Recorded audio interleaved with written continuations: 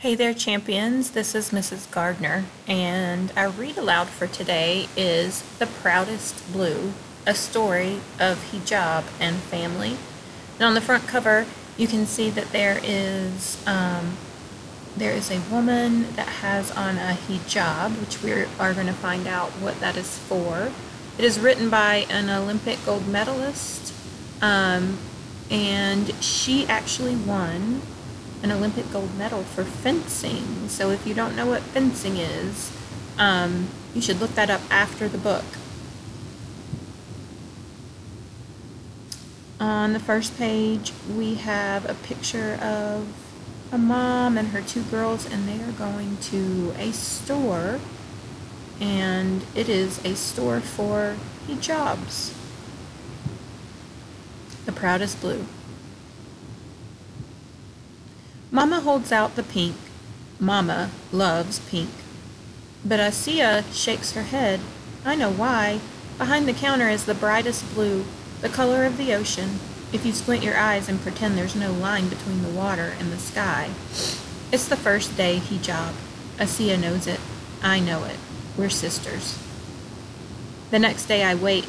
A new backpack, new light-up shoes. I feel special. I feel like twirling. Asiya comes out of the house and I stop. It's the most beautiful first day of school ever. I'm walking with a princess, so I pretend I'm one too, but even princesses have to stop to cross the street. Asiya takes my hand in hers and says, "Come on, Fazia." We speed walk it, 14 steps, 14 light-ups to get across.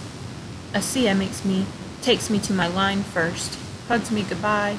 I turn to watch her leave, give a little curtsy to the princess going to the 6th grade area. She's easy to see. Her hijab smiles at me the whole way. My first day hijab is going to be blue too. What's that on your sister's head? The girl in front of me whispers. A scarf, I whisper back. I don't know why a whisper came out. I try again louder. A scarf, hijab. Oh, she whispers.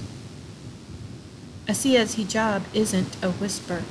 Asiya's hijab is like the sky on a sunny day. The sky isn't a whisper. It's always there, special and regular. The first day of wearing hijab is important. Mama had said it means being strong. I turn, but I can't see the blue anymore. I run to the big kid's side, 27 steps to see Asiya. I need to give her another hug. I need to see her smile. Faiza? Asiya's eyes wonder why I'm here. Are you excited, I asked, about the first day of hijab? She nods, smiling big, and I feel better. Someone laughs from nearby, a boy, pointing at Asiya. Why? Asiya's hijab isn't a laugh. Asiya's hijab is like the ocean, waving to the sky. It's always there, strong and friendly. Some people won't understand your hijab, Mama had said, but if you understand who you are, one day they will too. In class, I draw a picture. 2 princesses in hijab having a picnic on an island, where the ocean meets the sky. The girl who whispered in line says she likes it. She says it's so loud, the teacher comes over to see it. I wonder if Asiya drew a picture too. Recess time is for 5 cartwheels in a row. I land the last one near the 6th graders, near Asiya and her friends.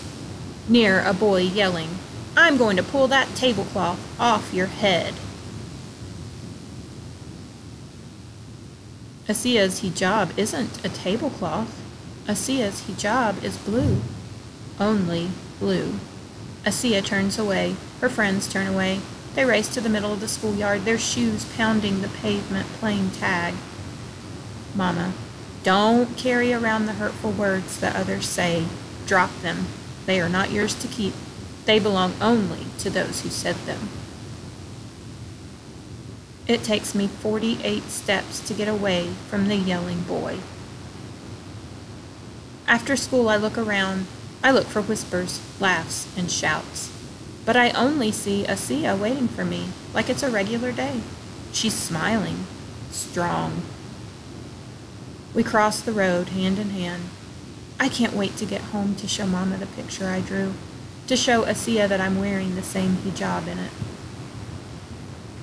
Because Asiya's hijab is like the ocean and the sky, no line between them, saying hello with a loud wave, saying I'll always be there like sisters, like me and Asiya.